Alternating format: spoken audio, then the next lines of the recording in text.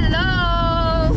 Welcome to another episode, and we are so excited to say na our main quest is in progress. Yes!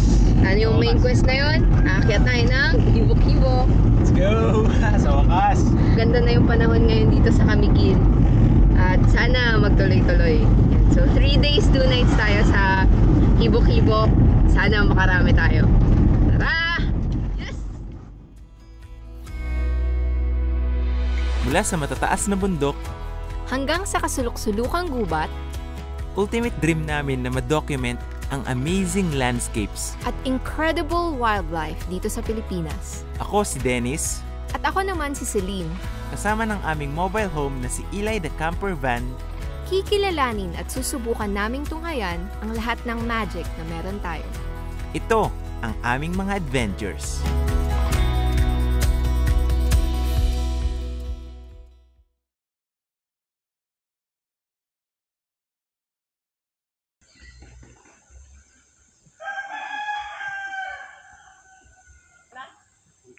Okay, this is it.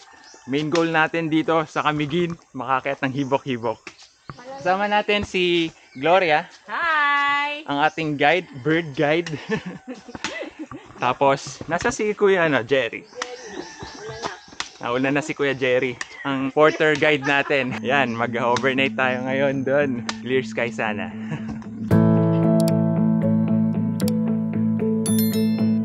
Nagsimula ang adventure namin alas 8 ng umaga sa Yumbing Trail ng Mount Hibok-Hibok. Ang saya lang na matapos ang ilang linggo na puro ulan dito sa Camiguin, sa wakas, nakiayon na ang panahon sa amin.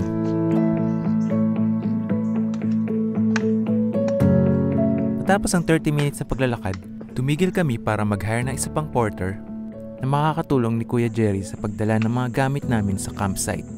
Pinauna na namin ang mga porter kasi alam namin na magiging mabagal kami sa paglalakad. Kasi alam niyo na, wildlife photography.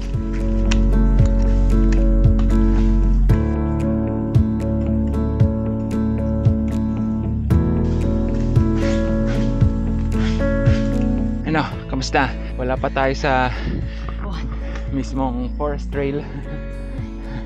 Malayo-layo pa to. Malayo-layo pa. Pero take time kasi 3 days naman tayo. Correct. Sa pang 3 days saka tayo mag-arrive doon. 3 araw pala naglakad. Yan, dami pang nyog.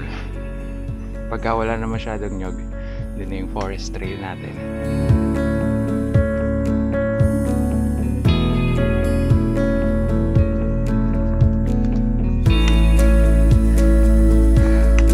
Okay, kamusta tayo sa mga nyog na trail?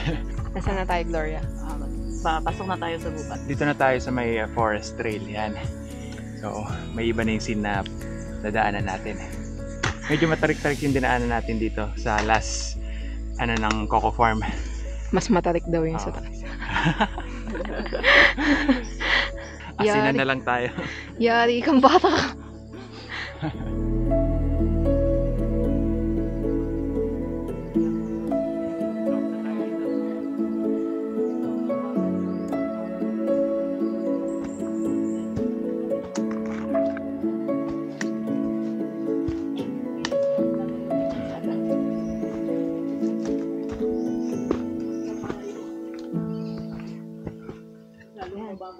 Ano tayo? There's a snake trail. Nandito na daw tayo sa snake trail, sabi ni Gloria. Bakit tinawag ni Snake Trail? Kasi maraming snake. Ganun. Hindi, joke lang. Okay. Mas covered na dito sa trail na to, no? Paunti na yung mga nyog.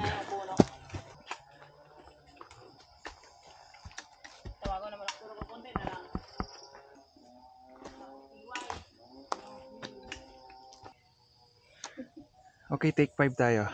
Hindi dahil pagod kasi may nakitang pipicturean si Celine. Isang frog. Not sure kung ano pang species.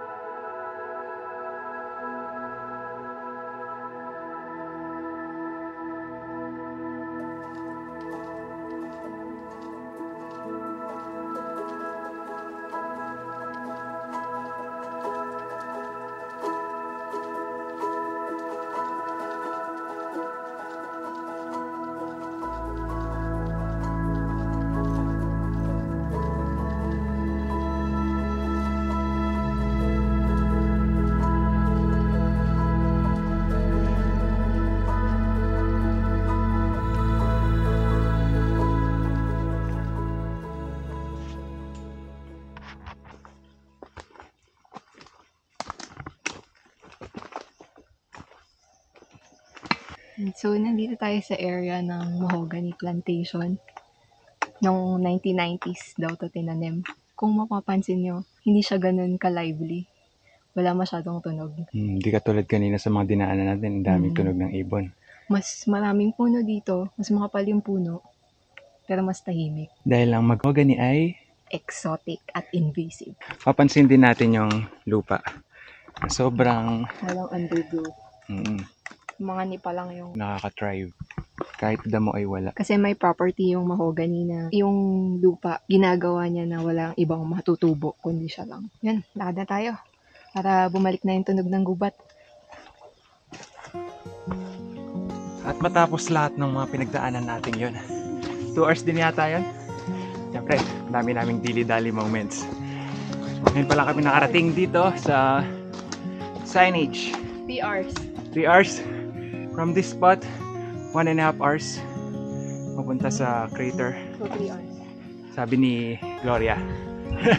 Babase na lang kung may nakita kaming random ibon na gusto namin mapicturean. At ibang wildlife. Yes. Ang ganda ng panahon ngayon.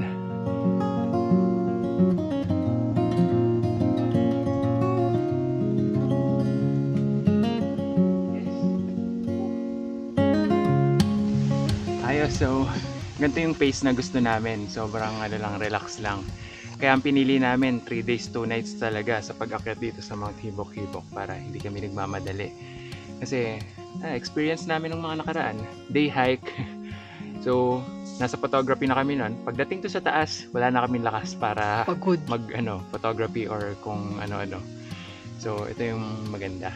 Di ba nga, babe? Tama. Tsaka para pag hindi ka na babad trip kasi pagod ka na.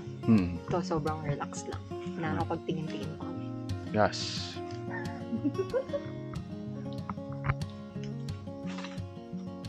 So may kulasisi na naman na nagpaparamdam sa amin.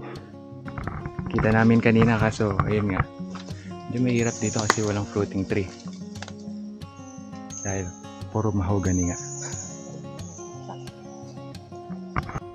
Tuloy na tayo.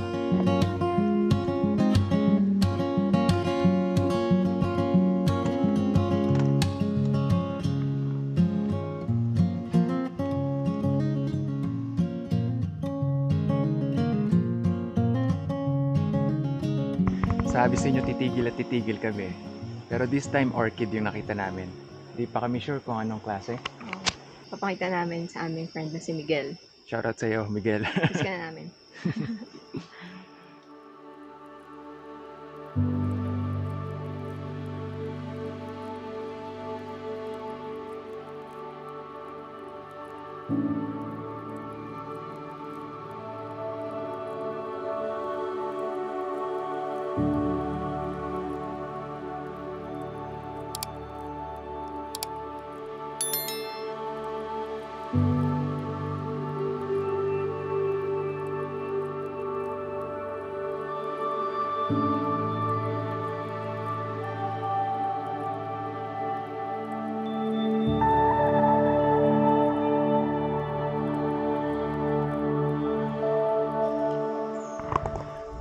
So dito, wala na tayo sa mahogany farm.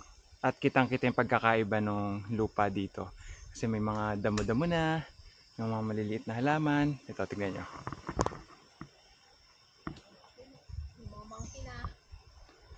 May mga monkey na. Sayang di namin nakunan. Pero ang astig lang na meron din pala dito.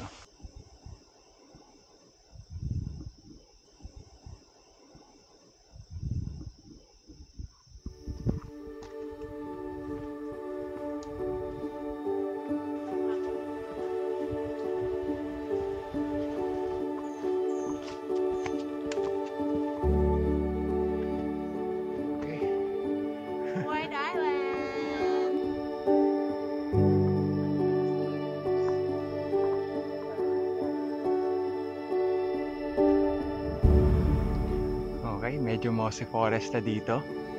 Ayan, oh.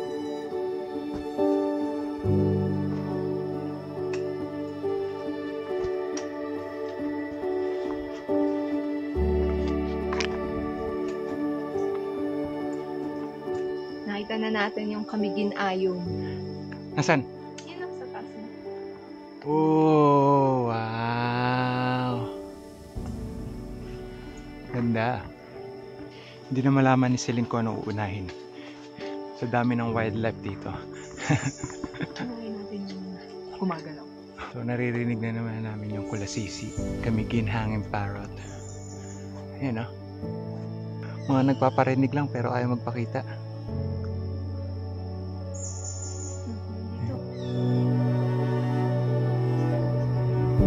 Wala, pinaasa ulit kami.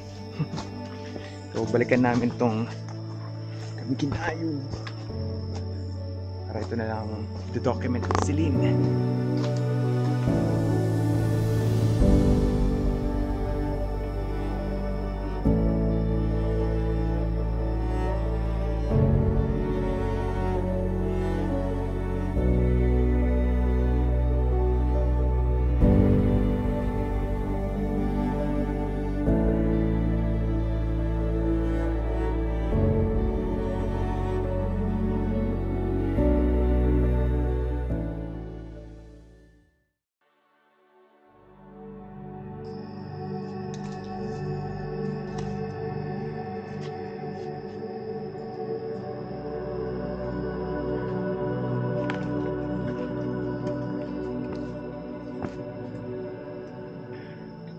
Okay, update.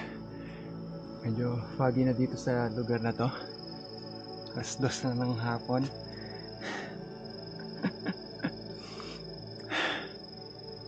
Ayan. Nauna na yung pagkain namin dito sa campsite, kaya kailangan namin makarating sa campsite muna. Hello guys, so malapit na tayo sa crater. Kanina pa akyat tayo, di ba? Ngayon, unti-unti na tayong bumababa. Doon yung campsite natin. Yes. At doon tayo makakakain. Yes. Let's go.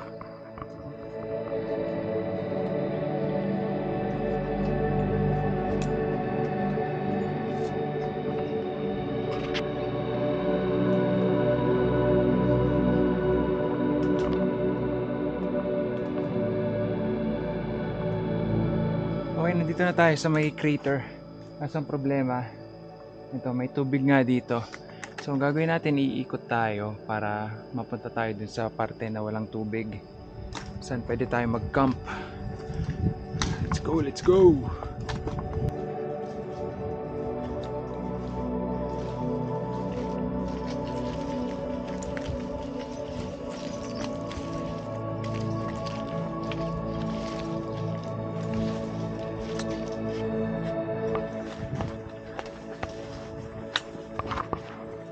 Yes!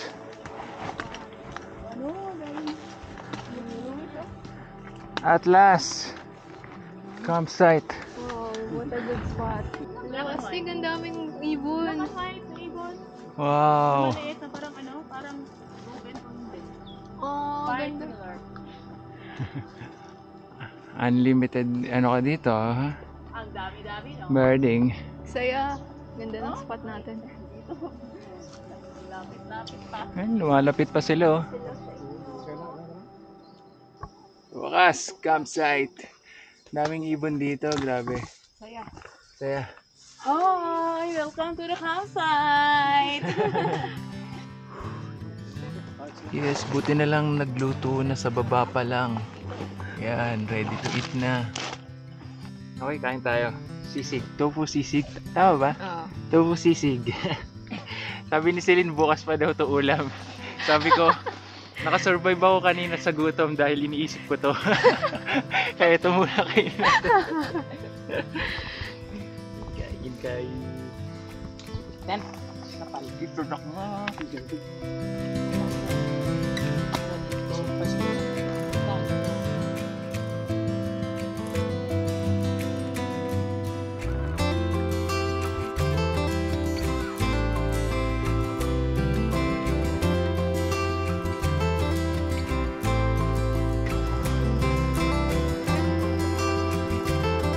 Hello! Hello! So, nandito na kami sa campsite sa Crater Lake dito sa Mount Hibok-Hibok. So, itutur ko kayo sa aming magandang campsite. Campsite tour! Tada!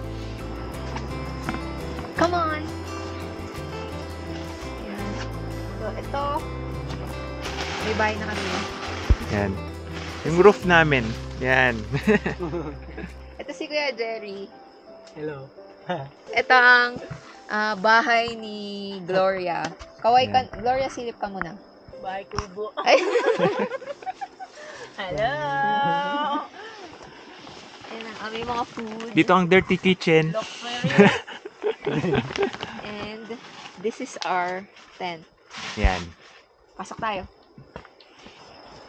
Tara! So, meron kaming inflatable bed. Tapos, sleeping bags. Dito yung mga bag namin. Tapos, ang aming ilaw. Yan. That's it.